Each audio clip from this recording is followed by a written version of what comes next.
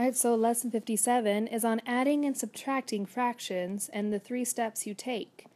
So here we have 1/2 plus 2/3.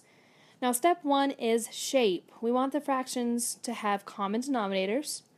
So we have to look, are the denominators common? No, they're not. So I need to change that. Step 2 is to do whatever operation it asks, and step 3 is to simplify by reducing and converting it to a mixed number if needed. So first, let's start with our first step, which is the shape. Now I need to make sure that these two problems, let's move them over here, 1/2 plus 2/3. I need to make sure that they have a common denominator. In this case, they don't, so I need to change them so that they do. So I know that a common denominator of 2 and 3 is 6. So I multiply 2 times 3 to get 6. So I need to multiply the top by 3 to get 3/6. And I multiply 3 by 2 to get 6. So I have 2 times 2 is 4. In this case, I'm adding them. The second step is to do the correct operation. Don't subtract. That's a problem I see every year. So 3/6 plus 4/6 is equal to 7/6.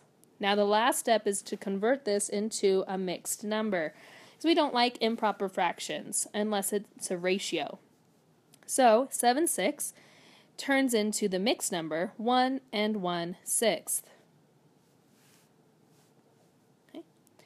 Alright, in this one we have 5/6 minus 1/3. So first we need to get it in the correct shape. So 5/6 minus 1/3. So the correct shape, they need to have a common denominator. In this case, 3 can go into 6. So I'm going to leave 5/6 the same.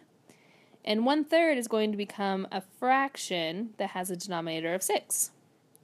So 3 times 2 is 6. So I'm going to multiply the top by 2 to get 2/6. Now I can subtract them. 5/6 minus 2/6 is equal to 3/6.